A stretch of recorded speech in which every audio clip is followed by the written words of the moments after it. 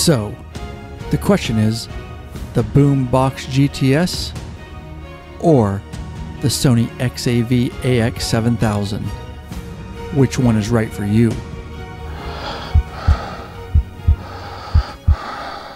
So as of November 2019, you can now upgrade or retrofit if you have the original Boombox 6.5 GT touchscreen or the smaller 4.3 non-touchscreen version to the new Boombox GTS, which was released on 2019 and newer Harley touring models.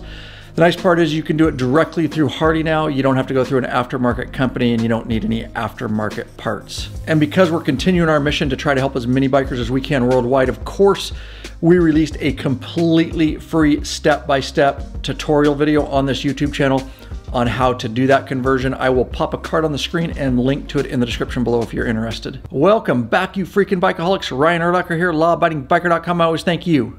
That's right, you, for checking back in. So an alternative to the Boombox GTS upgrade or conversion is the Sony XAV-AX700 head unit. We got a ton of questions about it here on this channel, so I figured I'd make this video. Gives you some of the pros and cons of both. Hopefully help you make a decision on which unit will work best for you. And so there's many things you need to consider and know before choosing either of these units.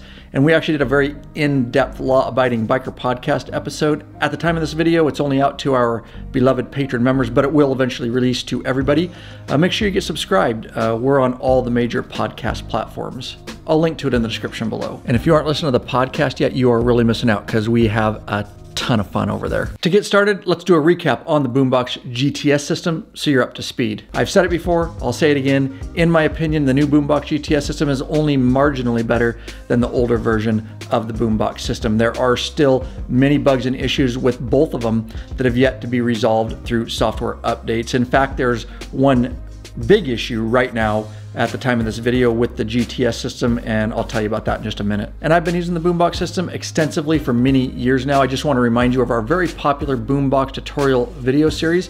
I'll teach you how to get the most out of your Boombox system regardless of which model you have. I'll teach you also how to use Ride Planner, update your software, your maps, and your dealership locations. At the end of the day, I'll save you some wrinkles. I'll take the stress out of it for you. And you can get that series at lawabidingbiker.com/Harley Boombox. I'll pop a card and link in the description below for you. And in my opinion, the only real reason to upgrade to the Boombox GTS system is the fact that it has Apple CarPlay and Android Auto is coming to it very soon. If you don't know what those are, basically it allows the unit to basically mirror your smartphone, so the user interface will be very familiar. And so basically you plug your phone in via USB cable, the Boombox screen will look just like your smartphone, and you can give Siri commands, you can listen to your music, you can take phone calls, you can use Apple Maps, Google Maps, and of course get turn-by-turn directions, among many other things. And that big glitch that I mentioned earlier about the Boombox GTS, well, the fact is, at the time of this video, and we have had a ton of reports on this and frustration, is that with specifically the iPhone 11, there is some kind of major conflict and you can't make phone calls or receive phone calls through Apple CarPlay. And yes, as usual, there are a plethora of issues with Android devices and the Boombox system. And while we're on the topic of Apple CarPlay and Android Auto, I do want to note that not all applications are supported. As an example, some of your other favorite navigation apps may not work. And at the price tag of $1,600 to $1,800, it is very hard for me to justify getting the GTS unit just for Apple CarPlay. And that's why at the time of this video, I literally have had the GTS system in my shopping cart online for over a month. It's just hard for me to stomach paying that much money to fix Harley's debacle in the first place. Because let's face it, you're basically replacing a bad Boombox system with a mediocre Boombox system. But with that said, if you do go with the Boombox GTS unit, you do get 100% full integration, full functionality, and it is plug and play. Okay, so let's dive into the Sony XAV-AX700 head unit. But before we do, make sure you hit that subscribe button and bell icon. Every time those are hit, another biker joins the revolution. We would love to have you be part of it. This is one of the largest online biker communities around. And just a quick disclaimer, in no way am I here to bash on the XAV-7000 head unit. I'm just here to share facts and information. And I don't actually have this system.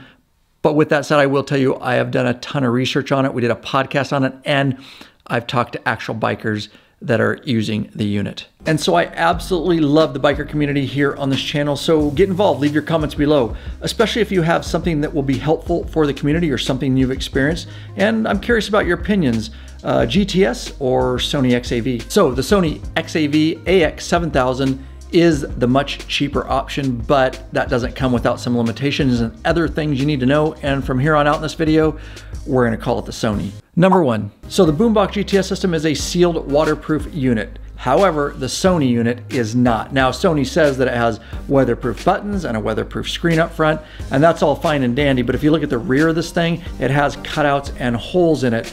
And I will tell you that moisture definitely gets in behind your fairing, so I don't know how that's gonna do over time. Now, if you're just a fair weather rider, you ride to lunch and back and you call it good, that's great, maybe it will work for you. But if you're a hardcore rider and you really lay down the miles in any type of weather, then it may be something you want to take into consideration. Number 2, so the Sony 7000 does not have internal integrated GPS, and you can't even add it for a fee like you could with its predecessor, the XAV-5000. In contrast, the Boombox GTS system does have the internal integrated GPS, and a lot of bikers like that because they use it in areas where there's no cell service. Number 3, the Sony unit is not compatible with Harley boom amplifiers, but the nice thing is it is compatible with all other aftermarket amps. Number 4, you'll lose the ability to use your CB if you have one and your internal intercom system. Number 5, you'll lose that information screen that you can see on the Boombox system, things such as your EITMS, which is your engine idle temperature management system, and your oil pressure. Number 6, it should be noted that the Sony unit is capable of Sirius XM radio if you add the XM tuner, and the same goes for the GTS system, if you pay for the service, of course. Number 7, so included with the Sony unit is an external microphone. Now this microphone is really made for the quiet environment inside a car. You route it above your visor, wherever. You make phone calls, you give voice commands. Now, if you try to use this microphone with wind noise on a motorcycle going 80 down the freeway, probably pretty worthless. All right, real quick, we'll get right back into your video. A ton of man hours and expenses go into keeping this YouTube channel going strong. We're trying to continue our mission to help, inspire, educate, and entertain as many bikers as we can worldwide. Well, there is a way you can support us by becoming a patron member. Basically, you pledge a certain amount per piece of content, no risk to you because you can put a monthly cap. There are benefits such as t-shirts, stickers. You get access to the private Facebook group, which is a troll-free zone. It's bikers helping bikers. You get podcasts early. You get access to our live video broadcasts and chat. You get access to our premium videos up on request and access to those ride, meetup, and events. All right, let's get back into your video. Number 8. So understand that the Sony unit only has an HFP, which is a hands-free profile. That allows you to pair your smartphone via Bluetooth directly to the Sony unit. It does not have an HSP, which is a headset profile. Therefore, you cannot pair a Bluetooth headset directly with the Sony unit. Now, this is very similar to the Boombox system. However, the Boombox system has an add-on unit that allows for the headset Bluetooth pairing, and that is called the WIM, the Wireless Headset Interface Module. Therefore, you can have the capability of pairing that headset with the Boombox system. With the Sony unit, there's not even an add-on unit for that. And because you can't have the HSP with the Sony unit, that's exactly why I mentioned earlier, you lose the ability to operate your CB and you lose your internal intercom system. And so basically, if you're gonna go with the Sony unit, you would basically have to have your Bluetooth wireless headset. You'd have to pair that directly with your phone, and then you'd have to pair your phone with the Sony unit. Therefore, you could basically give voice commands from your headset to your phone. And if you're using Apple CarPlay or Android Auto, that of course would correspond with what you see on the Sony screen. Hope that makes sense. Getting close. Number 9. And so with the Boombox system, you get a ton of functionality with the thumb toggles at your control cluster. So you can basically keep your hands on the bars and use those thumb toggles riding down the road. Well, with the Sony unit, you're gonna lose the majority of that functionality. The way I understand it right now is the only functions you'll get if you use the Sony unit, and the conversion is you can skip tracks, and I think you can do volume up and down. And if you know anything else, please comment below. And so it's worth noting that the Boombox GTS specifically, the touchscreen on it was really made to use with an array of different types of gloves. Well, because it's on a motorcycle, you're probably gonna have gloves on. In contrast, the Sony unit, well, it was made for a car, and so good luck using that one with gloves. Finally, number 10. And because the Sony was made for an automobile installation, you're basically going to have to hack it to get it to work with the Harley wiring system.